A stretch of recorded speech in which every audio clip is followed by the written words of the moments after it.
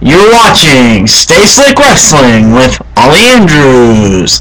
What's up, everybody? Happy Sunday. This is the Slick Stallion, Ollie Andrews, and you are watching episode number 13 of Stay Slick Wrestling. Today is Sunday, June the 10th, 2012. Happy Sunday to everybody. I'm recording a little bit early. It's 3:33 in the afternoon on Sunday. You're still on YouTube.com watching Stay Slick Wrestling, episode number 13. I am the Slick Stallion, Ollie Andrews, and I'm your host and guide on this tour of World Wrestling Entertainment.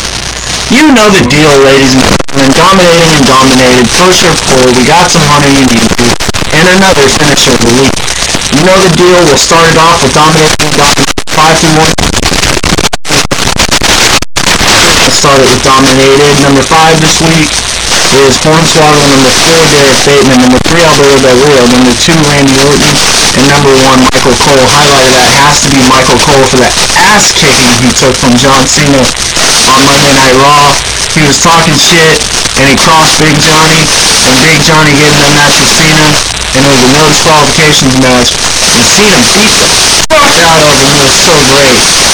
Michael Cole, you, sir, got dominated. Alright, let's get into some dominating. 5-1.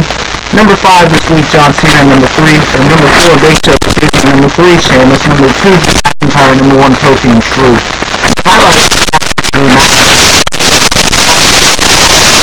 Great match on Friday Night SmackDown. He's worked a great match in the last couple weeks on Superstars. Weeks ago on NXT. Drew, you were doing. There you have it, ladies and gentlemen. Dominating and dominated. Now we got some push or pull. Pushing for a title. Pulling the game from off the shelves. Get the package. I only got 4 of them this week. And they're going to go like this. Push or pull. Michael Cole. The voice of the WWE. I'm going to say pull. I'm fucking sick of you, bro. You're repping Texas, and yet you're from Syracuse, New York? Who the fuck do you think you are, JBL? This isn't Wall Street, Michael Cole. I'm gonna say pull. Prove me wrong. Push or pull? The Air Assassin, the Sinister Scotsman, Drew McIntyre. I'm gonna say push. I've had a lot of influence on Drew McIntyre in the last few months. He's done really well in the ring. He's done great on the mic when he gets the chance. He's worked great at house shows. He's gotten over with the fans. He's starting to draw a little bit of pop. Maybe he's going to make a face turn, which would be nice, but that's never going to happen because nobody wants to see Drew McIntyre as a face. Oh my god. I'm going to say push, dude. Show me what you can do. Push or pull? The All-American Jack Swagger. I'm going to say push. Even though I hate you and you're a clear Oklahoma fruitcake, I'm going to give you a chance, Jack. You say you piss Budweiser and headbutt bald eagles? I kid you not. Look at his Twitter page, @RealJackSwagger. Show me what you can do, Jack. I'm going to say push. And the last one, push or pull, Cody Rhodes. I'm going to say push, Cody. I got your shirt going through laundry right now. I really like what you've done on the mic in the last couple months. You've gotten a lot of heat, which is really good. You know how to get over. I'm going to say push, Cody. That's what you can do. Alright, we're 3 minutes and 55 seconds into the video. We got dominated out of the way. We got push or pull out of the way. Hunter, you need to. I'm kind of pissed at Hunter right now. But I got 3 of them this week.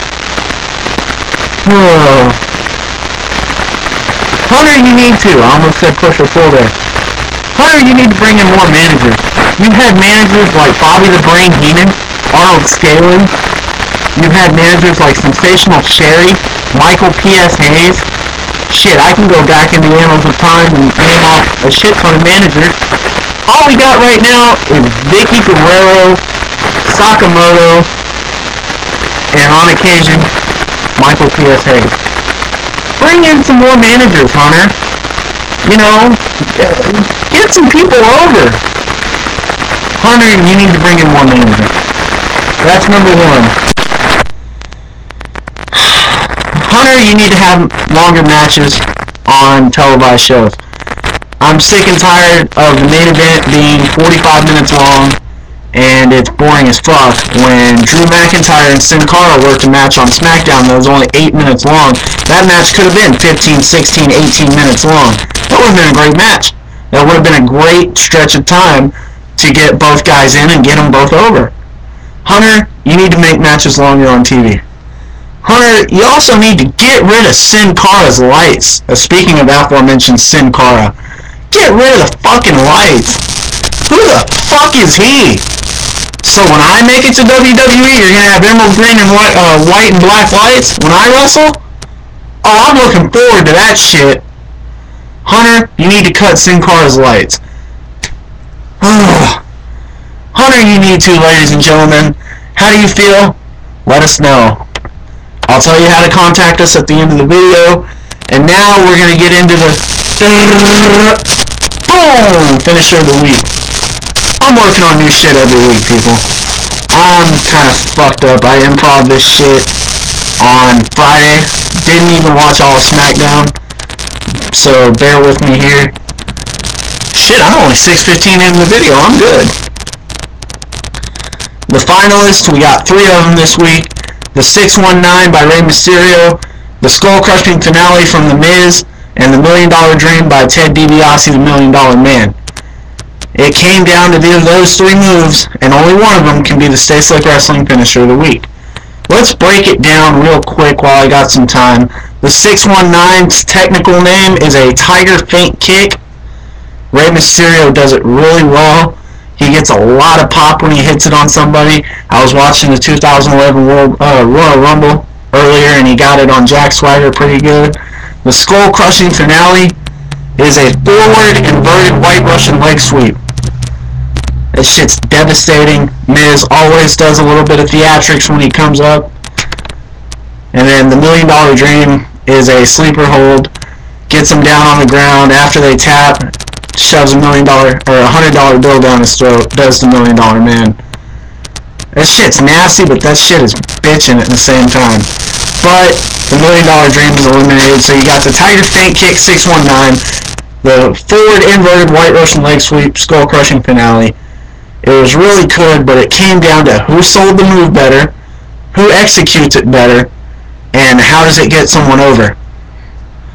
Well, Miz, you've done it to millions upon millions upon millions of times to hundreds of people, and you work it really well. You get a little bit of heat every time you hear the impact on the mat. Although the most memorable I'm tongue-tied. The most memorable skull-crushing finale I've seen since you've debuted was to Sheamus when you hit him with the Money in the Bank briefcase after he won King of the Ring and he had the WWE Championship. That was cool. One of the more legendary 619s I've ever seen. I've seen it live, and I've seen it on TV.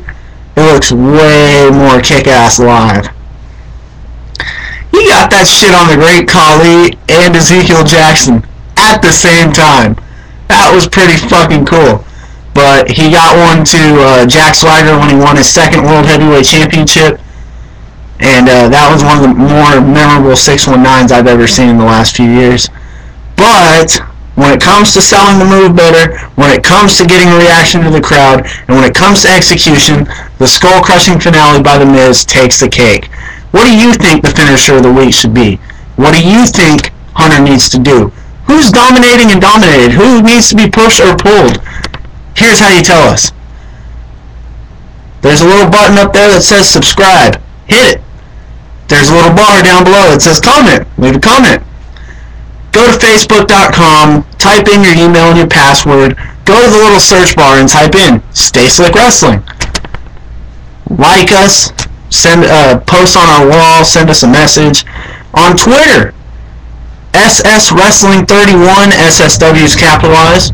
That is the show's official Twitter. Or you can tweet me, the host, the Slick Stallion Ollie Andrews, at Slick Stallion, and we will get your comments on the show. We have a blog, stayslickwrestling.blogspot.com. We have Xbox Live, Slick Stallion. We have emails, stayslickwrestling@yahoo.com, slickstallion@gmail.com. Let us know how you feel. We love to hear your opinion, and we always value it here on Stay Slick Wrestling. I know we got a lot of things done really quick. I really improv this show, and I apologize for that. I just got a text from the anonymous Raw General Manager. So I'm going to go see what that's about. Y'all enjoy y'all Sunday. And for the girls, for the broski, for all my flags, and everybody here at Stay Slick Wrestling, I am the Slick Stallion Ollie Andrews reminding you to stay slick. Let's get it.